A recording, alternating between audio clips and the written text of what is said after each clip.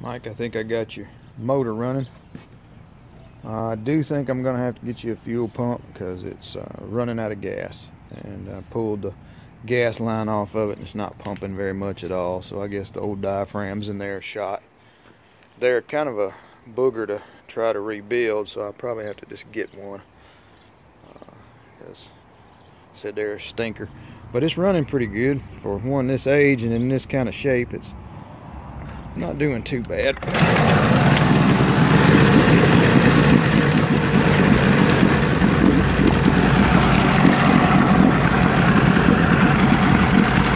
Got a new water pump in it, rebuilt the carburetor, put a new kit in it, some new lower unit oil, cleaned it up a little bit. Got fairly decent compression. I had to get in under the flywheel and clean the points, reset them. It didn't have spark, but it shifts in and out good. But I believe it's going to need a fuel pump.